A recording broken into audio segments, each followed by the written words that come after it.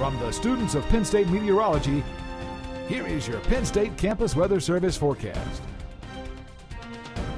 Hi, I'm Erika Beddings with your Campus Weather Service forecast for Wednesday, February 3rd.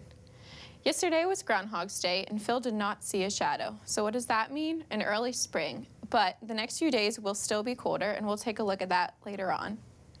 Right now, this is a live look at Beaver Stadium, and as you can see, it's pretty cloudy. You can see the water droplets on the camera showing that there was precipitation earlier today. Right now it is 43 degrees, the dew point is 41, and visibility is 5 miles. The winds are going to be calm at the moment. Here's a look at temperatures across the state.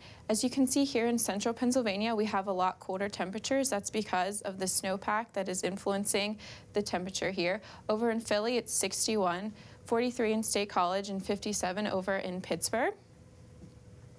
Here's a look at the temperatures across the country. It's a lot colder up to your northwest, 18 in Sioux Falls and 30 in Green Bay. Warmer down here in Orlando. This is a look at the satellites from this morning to now. As you can see, the rain has moved through, and right now we have just some clouds in the sky. As we look across the whole country, you can see that it's a lot clearer over to the west, so that should mean that we should clear out hopefully within the next few days and get rid of this precipitation bands.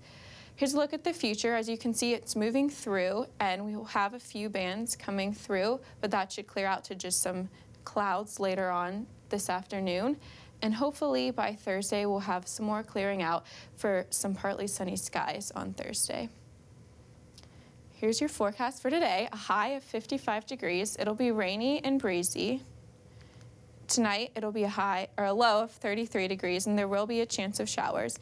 Tomorrow, the rain should clear out, and we'll have a partly sunny day with a high of 39. The temperatures will drop, but it will remain breezy.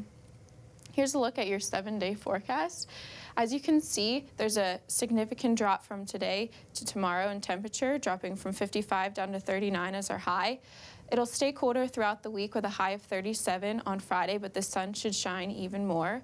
On Saturday, a high of 41. It'll be partly sunny, so the sun will be coming out, and hopefully it should stay on Sunday with a high of 41. I'm Erika Beddings from the Campus Weather Service. Have a great Wednesday.